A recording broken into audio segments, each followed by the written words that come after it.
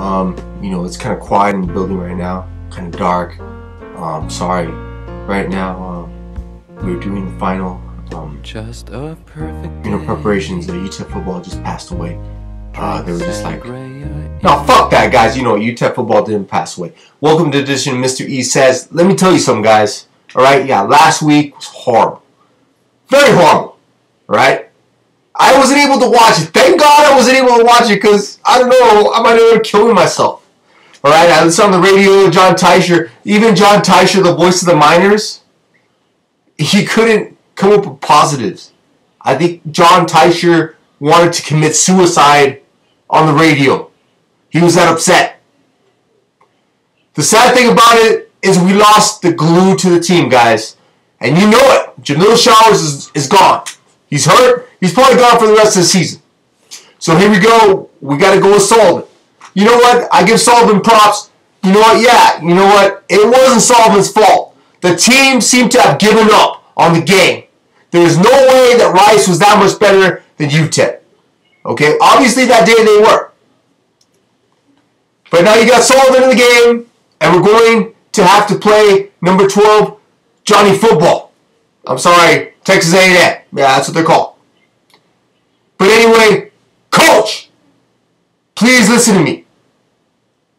I don't know what you do in your locker room. Alright? As of late, it looks like maybe you guys are playing a little bit of Twister, Scrabble, Tic-Tac-Toe, a little bit of grab ass. I don't know, man, but it doesn't look too good. But here's the plan. Coach, this week, when you're making a game plan, this is what you need to do. Show films. Show lots of films. I'm not talking about films of football films. I'm talking about movie films. Alright? You can do the Rocky Saga. Okay? 1, 2, 3, 4, 5. Rocky Balboa, baby. You can do Karate Kid with Pat Morita. You can do Hoosiers. You can do Any Given Sunday. Do all these films, man. But better yet, if you show anything of these guys this weekend, do this. Show them the claim to fame.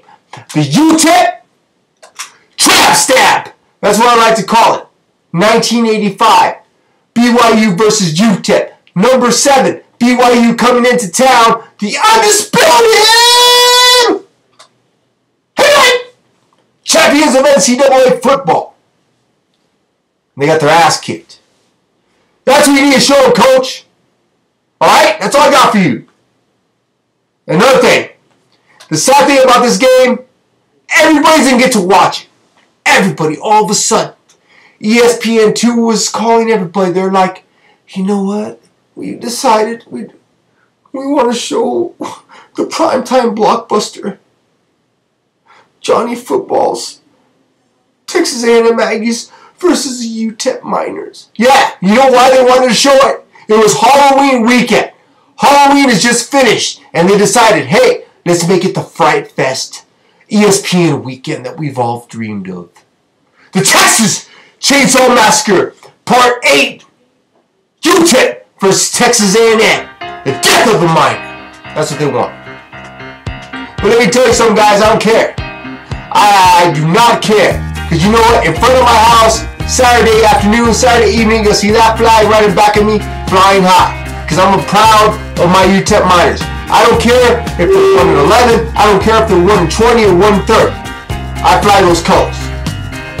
But that's all I got, guys.